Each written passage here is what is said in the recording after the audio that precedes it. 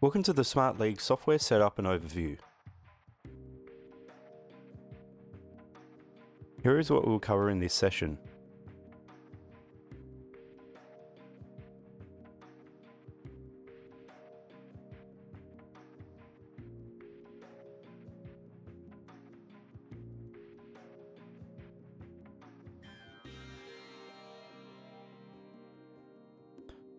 The SmartLeague software is programming software for the smart living panels. This software is freely downloadable from the Ness website and can be used to completely program the smart living panel range. The software can also be used to control panels, view system status and diagnostics. Connection to the panel can be directly via USB or RS-232 or via IP via the SmartLAN module. Both the GSM and telephone dialer allow remote programming via a modem. The software is simple to use and offers more convenient programming than the system keypad.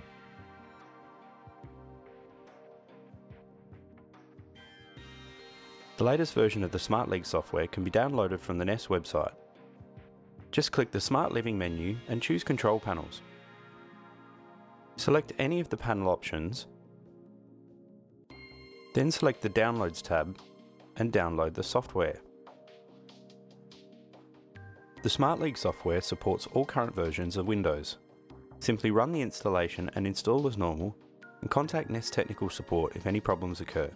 Once installed, you will find an icon on the desktop.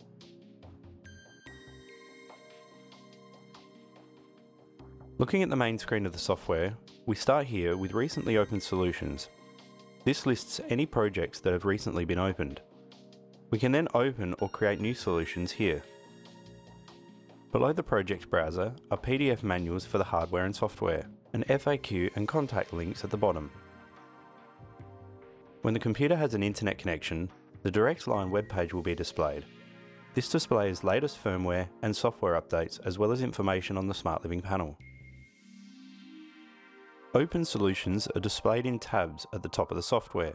Multiple solutions can be opened at the same time. The left window displays the system programming tree. The System Layout tab allows modules to be added to the system. The programming window displays configuration options for the items selected in the tree. A solution is a file or project for the job. To create a new solution, simply click New Solution from either of these locations. Next, select the control panel being used for the solution. Note that all new projects should use a version 6 firmware. Version 5 is for older panels.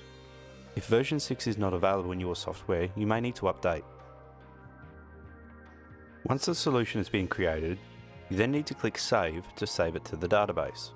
Fill in the details for the solution and note that the installation code field is not for the installer's code, but a solution database number starting at 0. It is possible to manage, import, export, delete and convert solutions between different computers and panel types. The import-export feature allows projects to be exported individually as single files or as a group for backup or to carry over to another computer. Converting allows a project to be upconverted to allow it to be loaded into a bigger system. This is designed to allow a simple upgrade of a system such as a 515 to a bigger system such as the 1050. You cannot backwards convert. Converting also allows a project designed for an older system to be upgraded to a newer system firmware. To delete a solution, click Open to list all the solutions and then select the one to delete and click the Remove button. From this screen you can also search for solutions or open the conversion wizard. To convert a solution, click Open to list all solutions and then select the one to convert. Click the Conversion Wizard button and then select the panel type and the firmware to convert to. The solution will be converted to a new format and will be saved as a new file, preserving the original one. To export solutions, select Database and then select Export. Select the solutions to be exported, and selecting multiple solutions will create a single file containing all solutions. Each solution requires approximately 13 megabytes.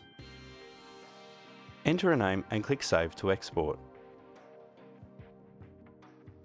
To import a solution, Select Database and then select Import from the menu.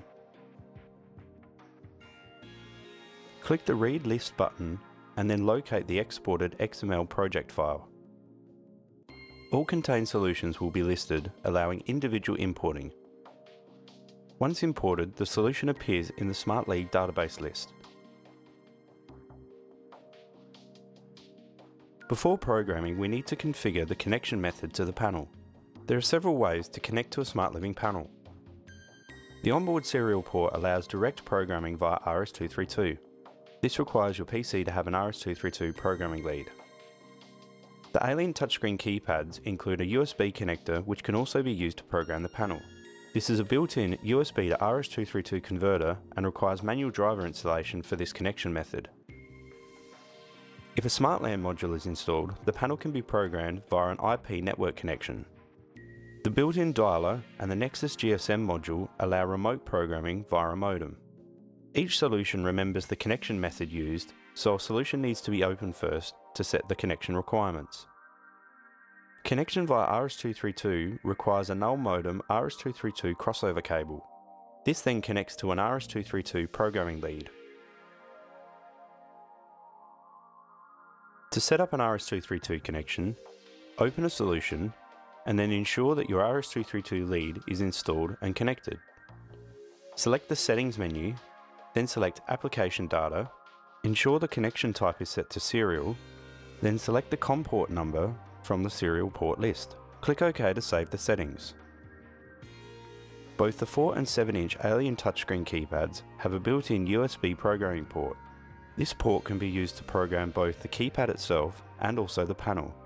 Manual driver installation is required and a USB to mini USB cable is required to connect to the keypad. To install the USB drivers to connect via the touchscreen keypads, connect the PC via USB to a keypad. Then click the Start menu and right-click on Computer. Select Properties and then open the Device Manager. Locate the uninstalled COM port and then right-click and select Update Driver. Choose the option Browse My Computer for drivers, then locate the folder Drivers within the SmartLeague software folder. Click Continue if prompted with a security warning. A new COM port should now be created for the keypad's USB.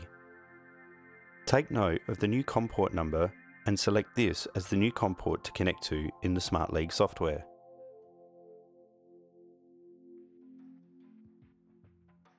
To connect via LAN, the panel requires a SmartLAN module.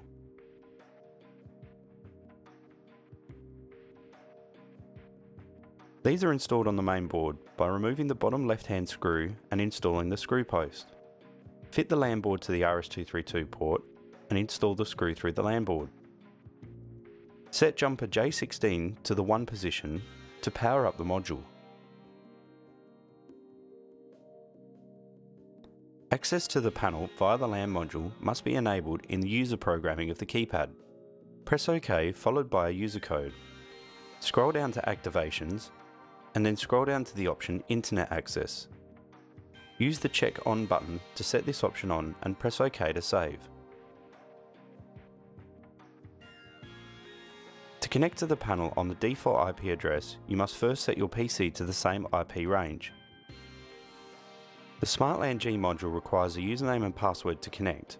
Changes can be made once connected. If you are unsure about working with network connections, consult a professional to assist. Start by directly connecting your PC to the LAN module. On your PC, open up the Network and Sharing Center. This can be located by typing in Network in the Windows search. Click the Local Area Connection to open the Network Status screen. Select Network Properties, then open Internet Protocol version 4.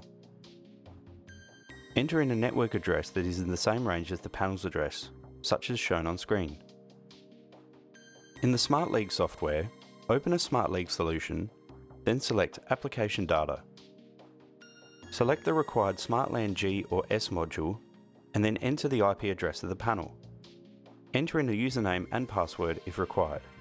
The defaults required are displayed on screen. Click the Connection Check button and then verify the connection. Both a ping and a communication should succeed to connect. If a ping fails, that means the panel cannot be located at the entered address. Check the address has been entered correctly and check the PC is set to the same address range. If a ping is successful but a communication fails, the panel is online but cannot communicate. Check the username and password are correct, and also check that internet access is enabled in the system keypad.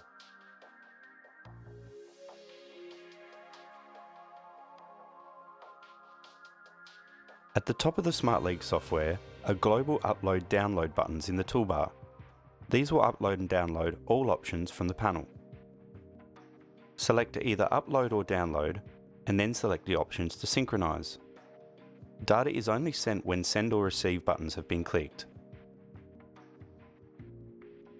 Each page has send and receive buttons to allow synchronizing of just that page.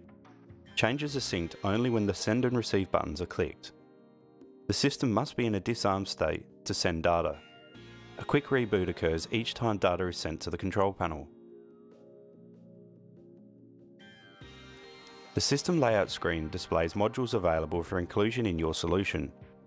As you add devices to your solution, they are removed from the system layout screen. Double-click any item to manually add it to a solution. Uploading from a panel that has modules installed and enrolled will add attached expansion modules automatically from the system layout. If this page is uploaded and the modules attached to your system are not added to your solution, then they are not enrolled. The programming tree lists modules at the top of the tree with the ability to configure each module. System configurations are found under the Smart Living System Configuration tree. Click on an item to display the settings in the right-hand window. To remove any of the modules, right-click on a module and select Remove.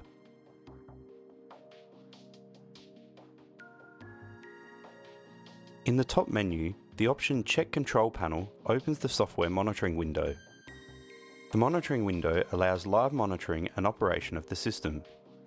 From here, you can view system keypads, control area arming, view zone status and peripheral status, view system faults, operate outputs, and view the Ness's GSM status. The remote keypad monitor allows view and control of LCD keypads. Click Refresh to update the display of the keypad.